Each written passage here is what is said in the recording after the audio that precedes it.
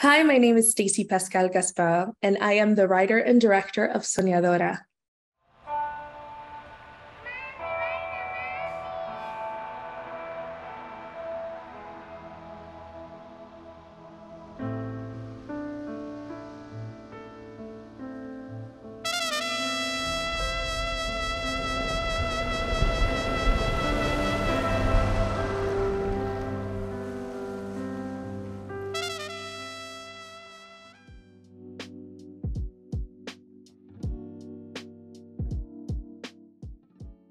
I love color. If you guys don't notice, like I'm wearing this bright orange jacket, but for me, color theory is something I use a lot in my work. And every color I use, there's a meaning to it in my work. And for me, red and blue, the warm and cool tones, it was resembling and capturing the essence of the Caribbean, specifically Haiti. The flag is like red and blue.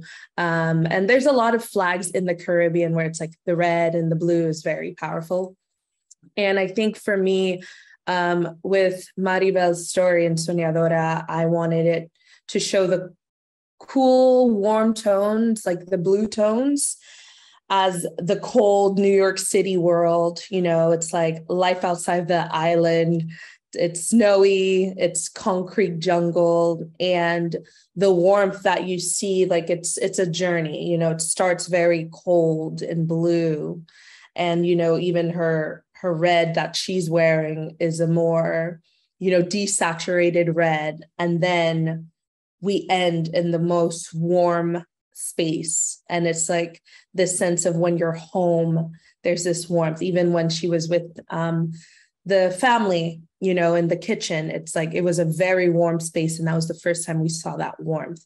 So I love just seeing how the color journey emotes an emotion, especially for the audience, because there's something about the vibrancy, but also these layers and nuances that is happening in the scenes.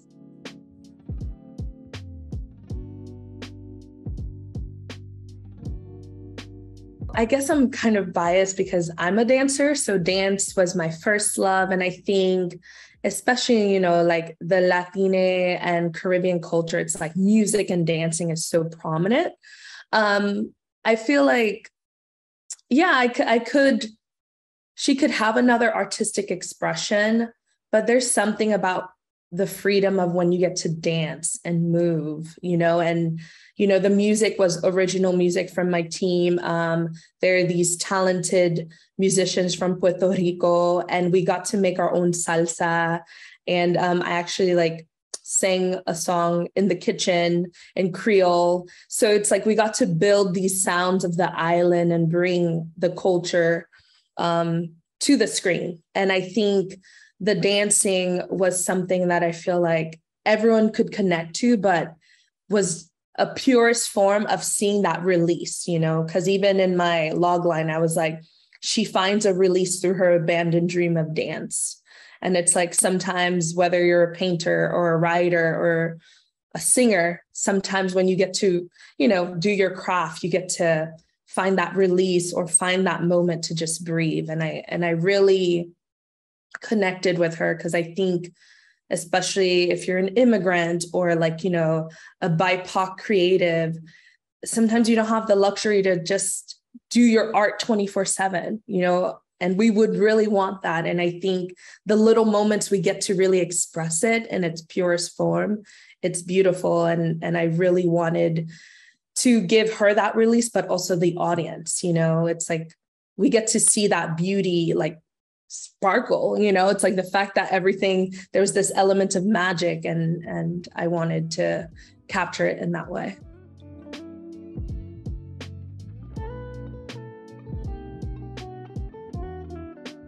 Yeah. So when we were shooting, it was wild because we only, Leo Vina, the star, we only had one day to rehearse and learn the dance number. So she learned it in one day, and then we did 2 Zoom sessions just polishing.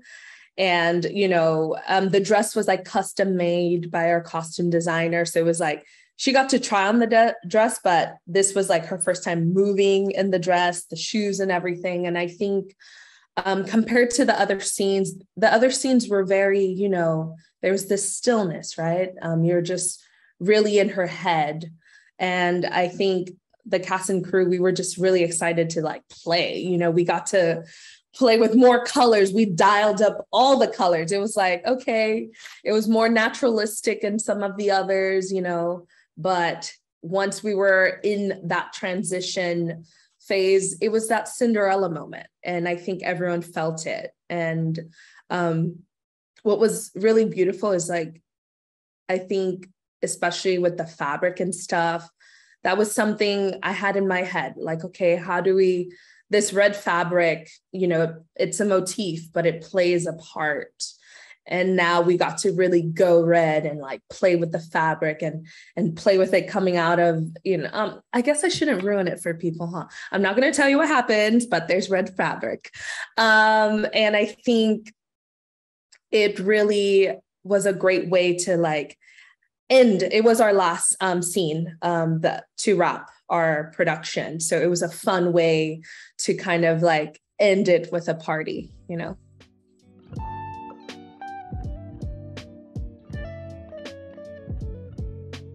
Yeah. So my DP, Sade, she's also like Caribbean, you know, a very talented woman that we met via Zoom. I have never worked with her before. And Soñadora was the first project, but on our first meeting, it was like, it felt very kismet. It was like this connection and this excitement. And literally, we had about under a month to prep, you know, and I think we spent days playing with fabric and trying to figure out, okay, how we're going to do this like transition, how we're going to get to this point and this point A to point B and make it feel seamlessly, you know? And I think one thing that was beautiful about our collaboration is that she gave me the space to play, you know, like the addition, like my PD, Leanda, like I remember the flowers were something I asked a week out because I was just like, for me, that moment, I called it a piece of home coming to her. So a piece of the island coming to her. And I think my team, you know, my producer, my costume designer, the fact that under a month we designed and our seamstress was like amazing, like an outfit for our star to make her feel like a princess, like her best self. And I think each person, what was very beautiful is that I got the space to try something, and the trust was very important, but also they were bringing their best. And you could tell like they were invested in the story. And I think, you know, especially the visual team department, me and my DP Sade, like we knocked it out of the park, like with all the, you know, in the state of shooting during a pandemic and everything. It was like, wow, what we were able to pull off with a 3-day shoot is beautiful.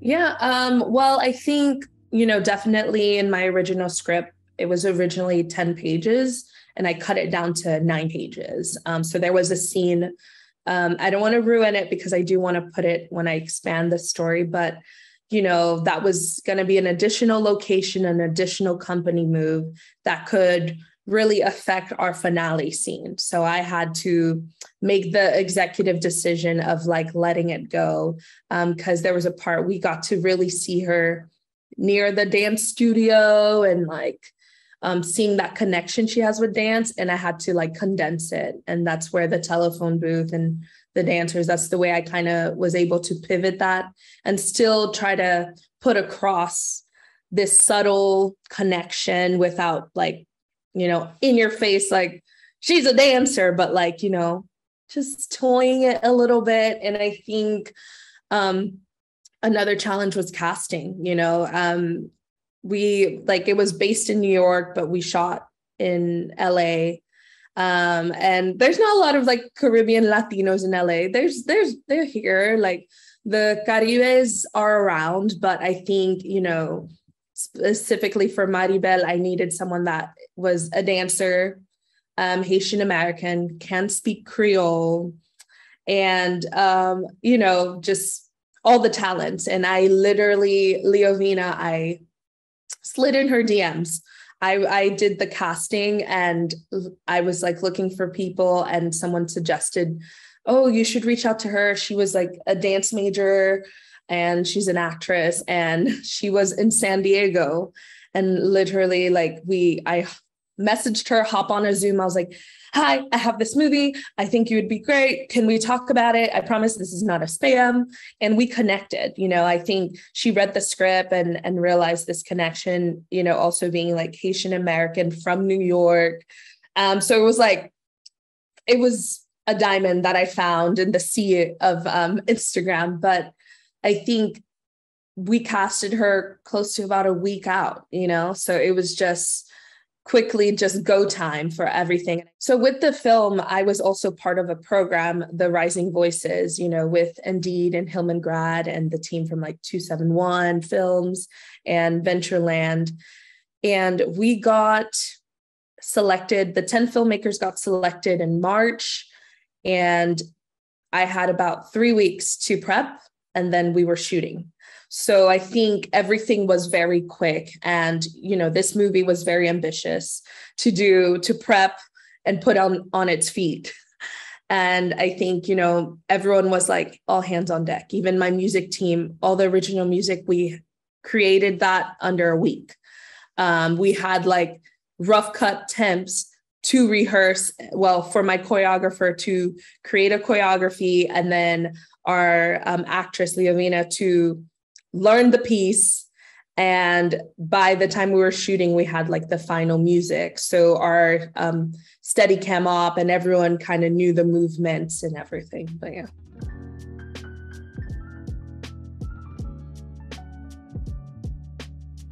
For me, Soñadora, so before I started directing, I was in a dance program and I was acting. So I was on the other side of the camera doing the hustle. And when I got into film school, AFI, I was just trying to think of like, what are the stories I've been craving to see that I wish I saw as an actress, these sides come to my email, you know, through my email. And, I feel, especially as a Caribbean woman, as an Afro-Latina, as a first gen, like there's so many layers to who I am and all these languages, all these stories and journeys. But then there was this box of, okay, this is the only definition of what you can do or what you can be. And for me, when when the lockdown happened, school went online, you know, so it was like, I took this risk to go to film school. I didn't go to film school in undergrad. I was going to be a doctor. I was a pre-med major, you know, first gen kid, taking the chance to do films. People are like, what are you going to do? And I'm like, okay, let's take this chance. And I think I started building, I call it the Stacy verse, but I started building this little universe. It's pretty big now, but of stories and films that I would love to see, or within my career span, I'm able to put out. And Soñadora was inspired by my grandmother's story. You know, when she moved to the US, she moved to New York City. She had a daughter, which is my mother. And my mother was back in the island and waiting for that day to be able to come to the US. And, you know, my mom didn't get to the US until she was pregnant with me. You know, and I think there's definitely this journey, especially for Black Caribbean women and Afro-Latinas and communities we haven't really seen highlighted, but in a way that I didn't want to show like, okay, the typical, like, here's the trauma, here's the very sad immigrant story, but it's like, life is not so black and white. There's a lot of gray areas. Sometimes you take a step thinking you are doing it for the better, and it takes some directions that you're like, I don't know what I'm doing, but I'm trying to do this for the better. So I think for me, to be able to put like a woman's story that she's this dreamer and, you know, back in her home, she is this talented dancer. And the fact that the only thing that might be able to experience that is these concrete industrial factories and walls and machines around her.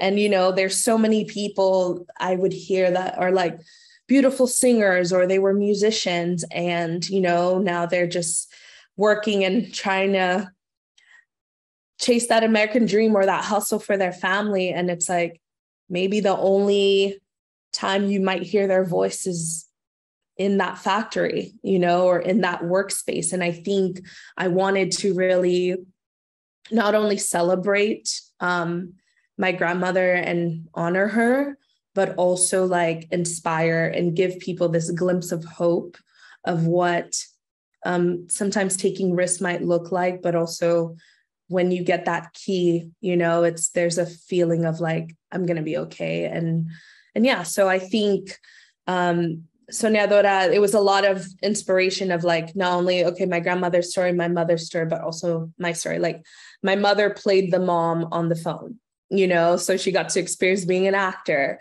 My sister played the friend. So I got to bring my family in that experience and tell this beautiful story that wasn't forced or like, look at her, but just like walk in a day in a life with her and let's get this release and see her in her beauty. So, yeah.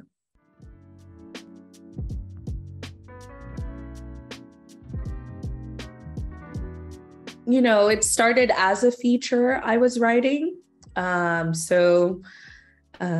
literally stopped writing the feature, wrote the short, and then all of a sudden it was like, all this is happening. And I'm like, okay, I will come back to the feature.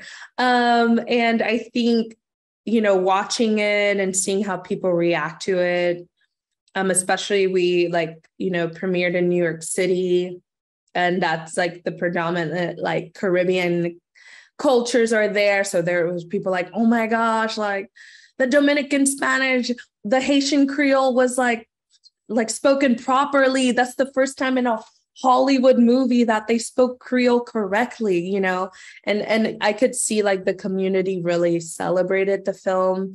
And I would really want to put it on Broadway. Like, I'm like, I see it as this beautiful stage piece where it's like, I can do more music with, especially my Jonathan Montes, Juan Cosme, like those guys, like my Puerto Rican talented musicians. I'm like, we need to put more music out there. And I think to be able to play with that, especially for the stage, would be very special and give it a home in New York, where that's where it started. I think it would mean a lot, you know? So I think that's where I would like to take it. I've never done Broadway before, but I am willing to learn because I did study theater.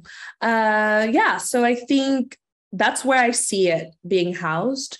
I'm still exploring the feature because, you know, sometimes you just got to try all the things. And I realized, especially, you know, I'm graduating school this year. So I just delivered my thesis. So Soñadora was not my thesis to graduate. It was an extra film I did during my first year, and it became this calling card. And now I'm trying to like keep that playfulness and that imagination and going for it, the big things. Why not try it?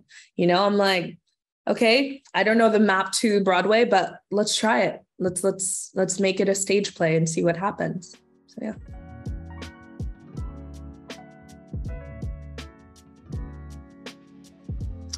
Yeah, I think for me, these organizations, what they have done is this: outside of yourself, someone is betting on you. You know, they're like, I see your potential and we want to support you, whether it's finances or a grant or mentorship. And I think